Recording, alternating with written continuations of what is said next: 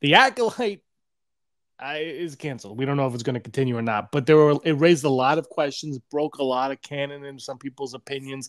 Wasn't the best thing for Star Wars, was the best thing for Star Wars. It all, it's a very divisive show. The bottom line is, though, not enough people watched it to really justify a second season, so we're not going to get that.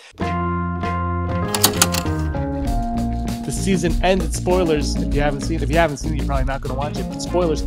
The Acolyte ends with Master Vernestra, walking over to tell Yoda the events of the show we just watched, which, a recap might have been what we all wanted. One of the main issues that people have had with this show was Yoda, because the show is about Jedi getting offed. And I think that's a really cool idea. I don't think they necessarily hit that home. But I like the idea. I like the idea of, okay, we're in the High Republic. Jedi are the top dogs. They've never been higher than they are. They are the masters of the universe, as they say. And here we are. They're getting killed mysteriously. And this isn't brought up, right? They hide it from the council. The Jedi hide it from the council. Vanessa's like, no, we're going to have an issue. No, there's going to be an issue. We're going to hide it from the council. So they don't do that. But at the end, she obviously goes to tell Yoda. And a lot of it's been, what has been going on? Why did Yoda not sense the deaths of these Jedi when they were occurring? And I've been thinking about it. And I think really the real reason, full stop, I think the real reason is an oversight on the writing team. I know everyone complains that there was a writer who had never seen Star Wars and blah, blah, blah. But I do think that enough of them knew what was going on. And plus I think there's still a writing group, but there are people who maintain the lore and whatnot. And maybe they're just not doing their job all the time. I don't know. But with this instance, I was trying to, when especially after episode 5, when the stranger massacred half of all the no-name Jedi, the red shirts, and then Jecki and Yord, Yord got his head snapped, and Yoda didn't sense any of it. And I was like, well, maybe next week we'll cut to something, but no.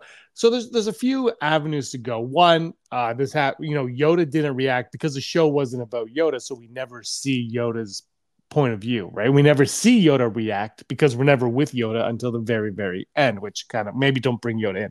But so that could be one. Like maybe Yoda did sense them, but because the show is never with Yoda, there was no point to bringing him in. The other thing that I thought that I want to bring up is perhaps he couldn't sense them. It wasn't he didn't have an opportunity to, because the dark side was clouding everything. And the way the dark side clouds it is in a way that he doesn't even recognize that the dark side's around. Don't forget, the Sith haven't been around forever. At this point, there's been no Sith. So he, like someone as old and wise as Yoda, probably wouldn't even recognize the Sith clouding the future or their judgments around them at all. He wouldn't even know. He wouldn't recognize that feeling of it, even as powerful as he is, because he's never experienced it, and no one that he knows would have been able to tell him how to experience that. And so that could be his judgment. Now, when Vernestra tells him, sorry to disturb you, Master, it could clue something into his mind, and he could realize, oh, maybe there's something larger at play here. And that could live with him for a long time. And we can get to the point in Attack of the Clones when Anakin kind of dives into the dark side a little bit, takes out all those Tusken Raiders. We could go into that, and he has that feeling. Pain. Suffering. And when Order 66 is coming, Yoda starts to feel things, right? We see him react. We see him to know. And now, at that point, the Sith cloud is lifted. But before, with the Anakin stuff, maybe he's learning to tap in to see through the dark side. Young Skywalker is in pain.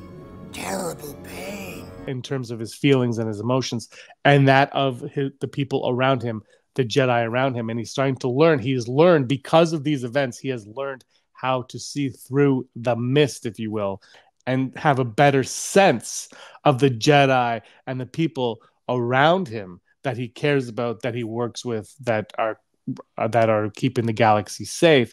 And because of the events that he missed, that he was not able to sense a century prior, He spent all that time learning, ingesting knowledge, seeing through the dark cloud. But he could never fully grasp what the dark cloud was. If it was Sith, if it was Dark Jedi, he couldn't fully grasp it because there was nothing around there. And again, through that time, it was all peace in the galaxy between the events of the Acolyte and the Phantom Menace until they flesh it out, which they're not going to because the Acolyte failed, and they're not going to go touch that time period again in any kind of film or television show. So until that's fleshed out, nothing has happened of consequence to the Jedi for 100 years that would make Yoda sense more deaths. Nothing. So that's just something I was thinking about. Let me know what you guys think in the comments down below. Do you think it was, I mean, look, the writing and whatnot aside, obviously we can have our opinions on that and whatnot, but really what it comes down to is headcanon and what we're going to decide it's going to be. And my thought is right now, like we saw Plagueis peeking out the cave window there, you know, he's like, oh, good to see some action. You know, we saw him there, so he could be the one shrouding, you know, the Jedi Council with this darkness. It could have been the Stranger. We don't know how powerful the Stranger is. He says, you can call me a Sith. He's not really a Sith. Maybe he is. I don't know, Ren.